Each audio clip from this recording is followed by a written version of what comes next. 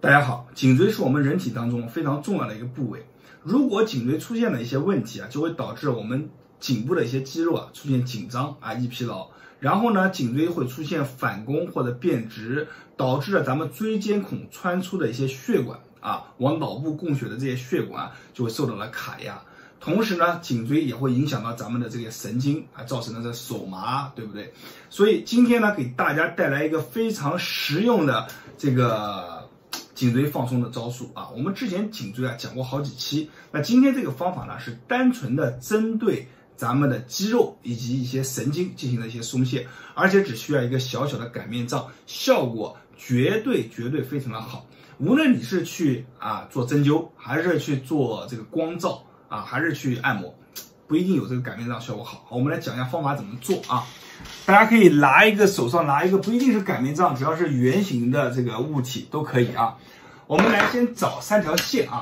咱们拿小模特来做个示范比如说这是它的一个脖子那咱们呢这个正面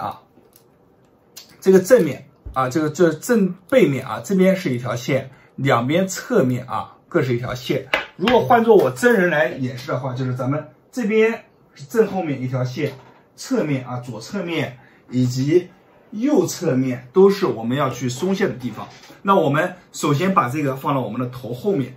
放头后面以后呢，咱们把这个手微微的看往上滚，先从正后方开始滚，看滚，你看我的手法往上一提就可以了。这个提的时候千万不要轻不要很轻。那我们放到这边，头微微往后仰一点点，这样的话就已经施加了足够的压力，然后我们往上滚就可以了滚的时候一定要去往前，你看往前，大家看一下往前这样滚，因为在这样滚的时候，你才能充分的刺激到肌肉。而我们垂直往上滚的话呢，效果就不行所以说这个很重要，细节很重要这个细节大家注意。你看从侧面看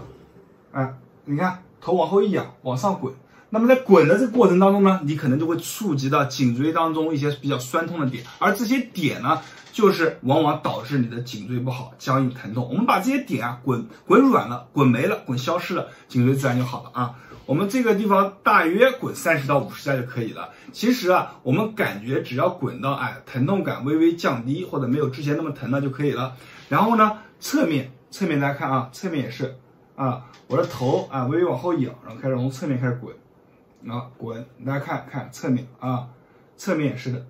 它其实这个侧面它松懈的是不同的肌肉咱们颈椎别看就这一块，它里面有很多复杂的肌肉。侧面也是滚到这个疼痛感微微的降低。好，另一边侧面也是一样，咱们就滚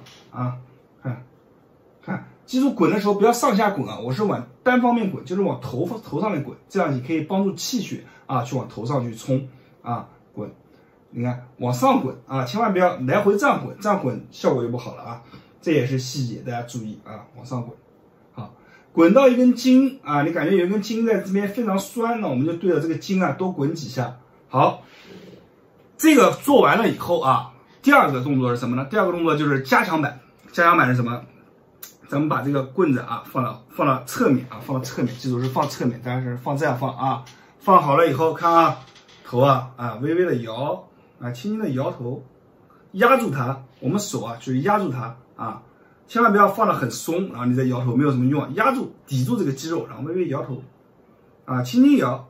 慢慢去感受这个棍子可以在手下进行微调，找到这个酸疼的点，最酸的点微微摇头，把这个点给它松掉。好比如我摇这边，我这边有点酸，我开始摇，好摇，感觉好像酸痛感减轻了。好，我们再慢慢往下看有没有痛点，有痛点继续摇。好，然后呢再到这边也是一样的，你看是侧面侧面这一侧千万不要正后方，正后方摇的话效果就不一样了侧面，然后我们压你看我一滚，这边有个点很酸，我看压住它，微摇头。好我感觉到一个筋在下面滑很酸胀，我就开始摇，慢慢的感觉这个酸胀感消失了，我们再往下走继续摇。好，今天这个方法其实就是2个步骤。第一个步骤呢是大幅度的去把这个肌肉放松，第二个步骤呢就是找到这个痛点给它从病灶上面一下子解决那么这2招其实对于大部分这种肌肉引起的这种颈椎上面的问题啊，都能带来不讲彻底吧，彻底有点夸张啊，咱们讲谦虚一点，80%左右的一个缓解啊，而且呢，你做好了以后啊，3次到5次左右，把它完全松下来以后啊，后面还有很长一段时间，只要你注意保养，可能都不会复发了。如果你不注意保养，比如说还有一些姿势性的问题，可能3个月到5个月还会可能慢慢发，再用这个方法去做。那么这个方法呢，可以分享给你身边的家人啊，肩颈不好的人，或者说你肩颈